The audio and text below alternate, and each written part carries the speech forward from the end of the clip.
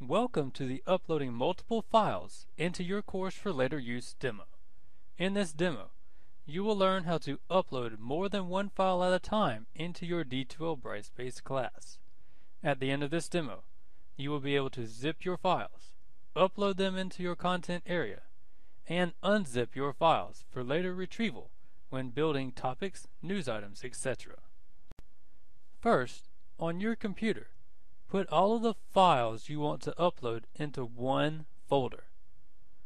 Note where that folder is located on your computer. Right-click that folder, scroll down to the Send To choice. Then choose Compressed Folder. This will make a zipped file using the folder's name and the extension .zip.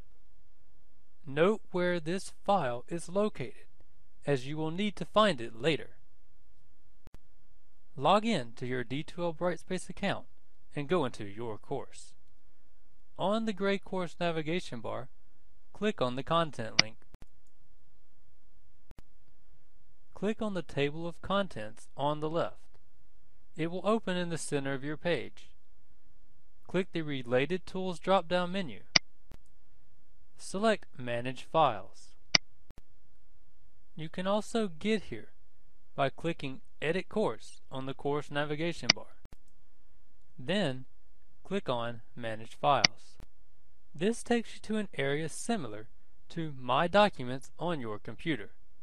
It is the behind-the-scenes area where all of your files are stored and managed. Students cannot see the files in this area.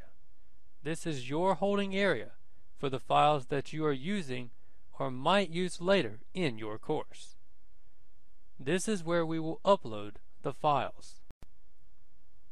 Select the folder where you would like to store this file, or create a new folder.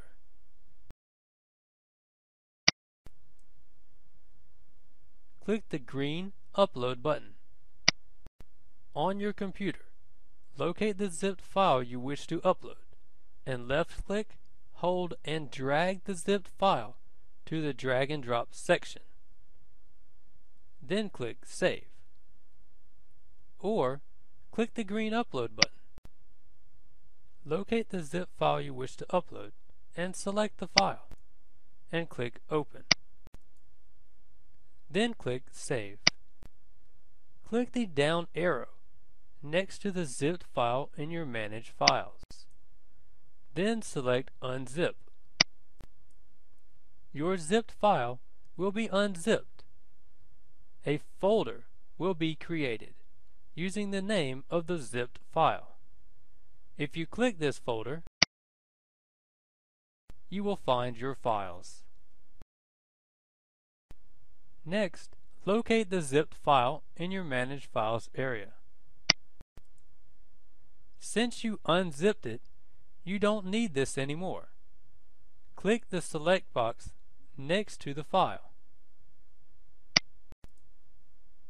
Click the trash can on the bar at the top to delete this file.